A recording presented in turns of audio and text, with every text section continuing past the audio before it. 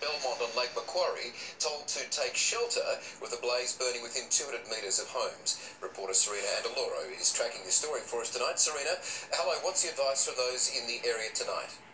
Well, Michael, an emergency alert has been issued. Residents urged to Quiet, I'm seek trying to shelter record in a it. solid structure without delay as the fire front nears, burning out of control near homes. Strong southerly winds are pushing flames towards several streets. They are Goulding Avenue, Railway Crescent, Cullaroo Road, John Darling Avenue and John Fisher Road. A warning from the RFS: if you are caught in the fire's path, you may die. Any delay puts your life at risk.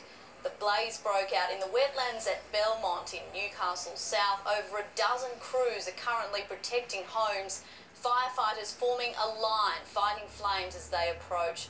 There have been no homes lost so far, but crews are certainly in for a long night. Yeah, and Serena, it's those strong winds that have the fire crews concerned, obviously. Yes, Michael, the winds have eased a little, thankfully, but the risk is embers, which could be blown up to 4 kilometres ahead of the fire, creating spot fires that have the potential to move quickly and in different directions. In the words of firefighters, a very unpredictable fire front. All right, Serena, thank you for that. And there's also a developing bushfire emergency just north of Brisbane, with residents told to be on high alert. Let's bring in Isabel Mullen, who's there. Isabel, what's the latest? Well, Michael, 6 houses have been evacuated in Narangba after that large grass fire broke out at about 2 o'clock this afternoon. Firefighters have told us they've got 9 crews on the scene tonight and they've just called in the Rural Fire Brigade. An emergency situation has been declared and a watch and act announced. Residents have been told that they need to be prepared to leave their homes. Earlier tonight, some residents did leave.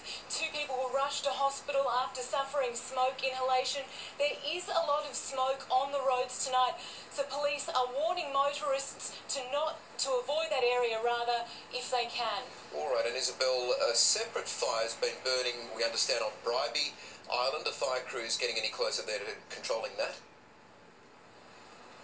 They've had a huge task ahead of them, Michael. Those winds have been blowing it up to 50 kilometres an hour. Today they managed, through backburning, to push that fire from the pine forest out towards the ocean. This was vital to establish strong containment lines. There are all hands on deck tonight.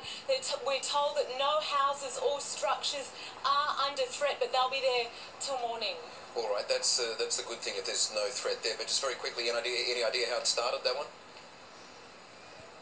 Well, Parks and Wildlife have been conducting controlled burns over the last 10 days on Bribie Island, but they did release a statement to us telling us that they weren't burning on the day that fire started. So once this is all wrapped up, a full investigation will take place, Michael. Okay, Isabel, thank you for that.